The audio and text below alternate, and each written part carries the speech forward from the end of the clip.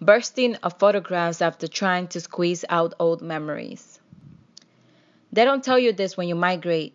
Old Polaroids are never enough. You're left tracing the silhouettes of your grandparents or whatever is left of them. How many years has it been? 5, 10, or 20? It's been 20. 20.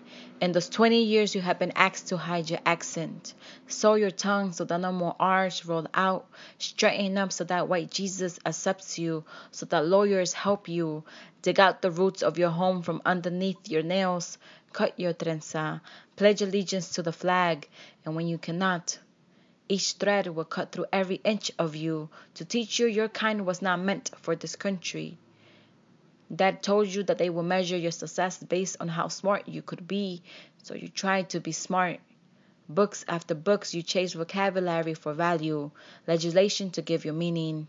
Yes, sir, I am a skilled worker. Yes, sir, I can contribute. No, sir, I haven't committed any crimes. Pinned against one another, you remember that your mother almost didn't make it through the border, or any legislation this time around. She won't make it into healthcare packages. She won't be remembered during press conferences. She will be dissected and research and research and research and research and research about how much she doesn't belong will be published. They don't tell you this when you migrate.